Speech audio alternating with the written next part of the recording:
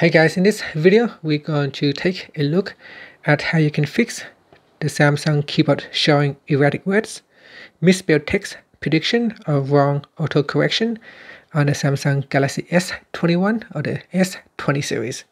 So first, tap on the home button to go back to your home screen. In here you want to swipe down at the top and tap on settings. In settings, go down and tap on general management. Then tap on Samsung keyboard settings. Next, go down and tap on reset to default settings. Then here you have two options. Tap on erase personalized predictions. Then tap on erased. Okay, so give that a try.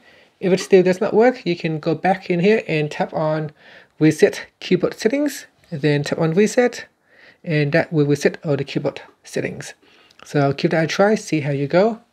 Now if that still does not work, perhaps maybe you can try to restart your device, or you can wipe the cache partition to restart the device. Open up your status panel or your notification panel and then tap on the power button. Then tap on restart, or you can tap on power off to turn off the device. Now once the device is switched off, in here you can also go into Android recovery menu to wipe the cache partition. Now to do that, you need to connect to a headset or a headphone, or you need to connect to a USB computer, connect the USB cable to the computer and your phone.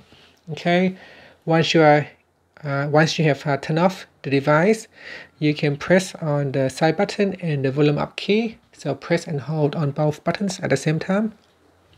Press and hold until you see the Samsung logo and let go. After a few seconds, your phone will boot into the Android recovery menu. In here you want to press on the volume down button to navigate to wipe cache partition. Then press on the side button to select. Then press on the volume down button to choose yes. Then press on the side button or the power button to select yes.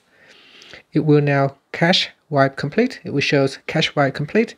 And in here you can press on the power button or the side button to reboot the system now. Okay, so press on it to reboot the system now.